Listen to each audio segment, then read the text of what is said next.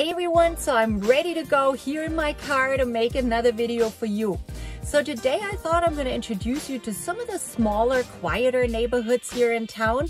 Sort of the pocket neighborhoods wedged in between the more popular ones. They're equally as nice and I thought you should know about them. It's a little gloomier out here today in Santa Barbara, but maybe that's a good thing. This way you get to see what it looks like on a not as sunny day. So let's get going. The first neighborhood we're going to look at today is called Samarkand. It sits north of the 101 along Las Positas Road and is a very quiet and charming neighborhood with mainly single-family homes.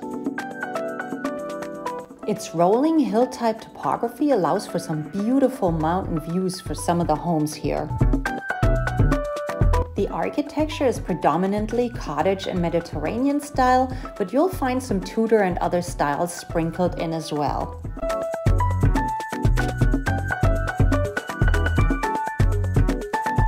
The very reputable Covenant Living at the Samarkand retirement community is located here as well.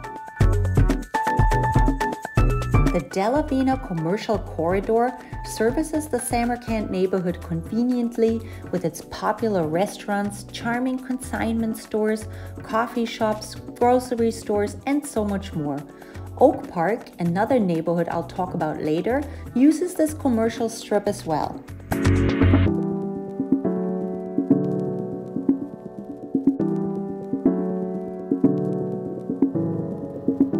Bordering on Samarkand's northern end, you will find Mackenzie Park with a large grassy area, a playground, and a very popular enclosed dog run for your furry friends.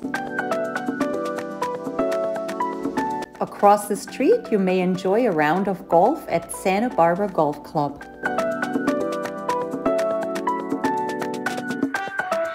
Further down Las Positas Road, Adams Elementary School can be found, as well as the Earl Warren Showgrounds. This site is used for all kinds of events like fairs, circus visits, and the popular fiesta rodeos.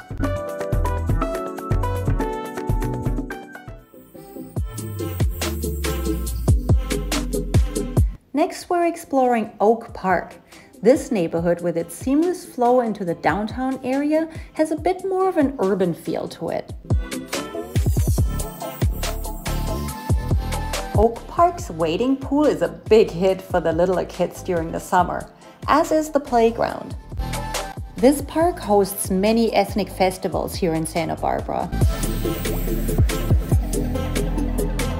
This neighborhood is largely influenced by Cottage Hospital and all the medical facilities around it.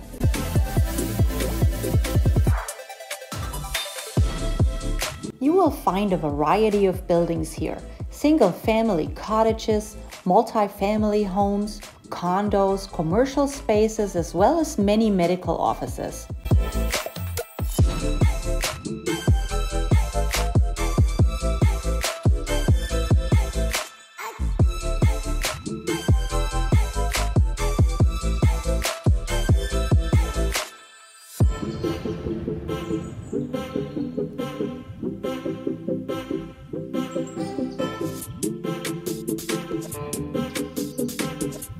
Along Chapala Street, closer to the Upper East Side neighborhood, you will mainly find smaller residential cottages and very charming homes.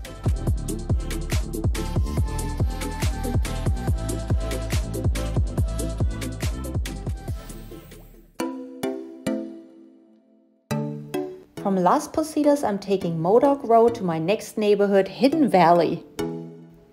In this very special, safe and quiet area, you can find condos and townhouse complexes, as well as single-family ranch and cottage-style homes.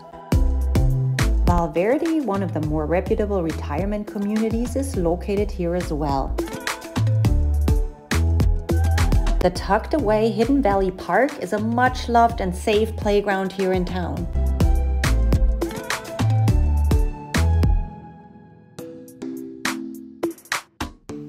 The tree-lined streets with sidewalks and mostly single-family homes here are so lovingly taken care of.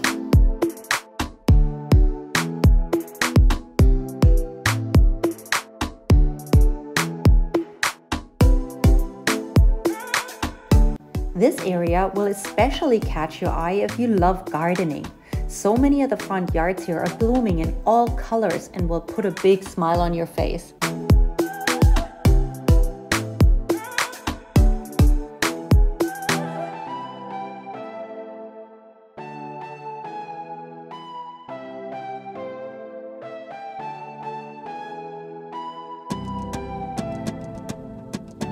Veronica Place is one of the highlights to see for festive and fun decorations during the holiday season. Wow, those yards were a real treat, don't you think so?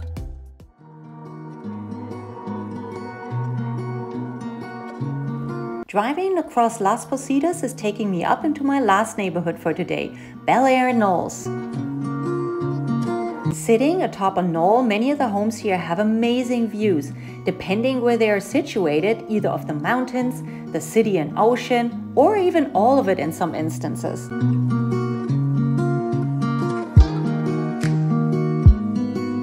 Architectural styles include larger scale Tudor, Mediterranean, and some contemporary. But you will also find smaller mid-century modern and ranch-style homes here. This very quiet area is conveniently located near Hendry's Beach, a local's favorite, the Mesa neighborhood, as well as the Upper State Street shopping. It also provides easy access to the 101 for a fast commute to either Goleta or downtown.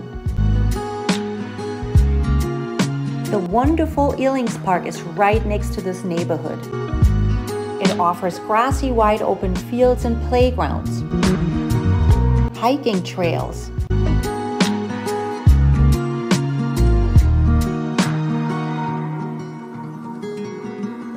biking, and even paragliding, and of course endless views, a privilege here in Santa Barbara that I am truly grateful for every day. I hope you enjoyed today's introduction to some of the smaller neighborhoods here in Santa Barbara. There's certainly more neighborhoods to talk about, and I certainly will do so in some of my future videos. So if you'd like to learn more about the area, please consider subscribing to my channel. My name's Katinka Gertz. I'm a local mother, wife, and realtor here in town, and on this channel I talk about all things Santa Barbara. So I hope I will see you again in one of my next videos. Until then, I say bye-bye.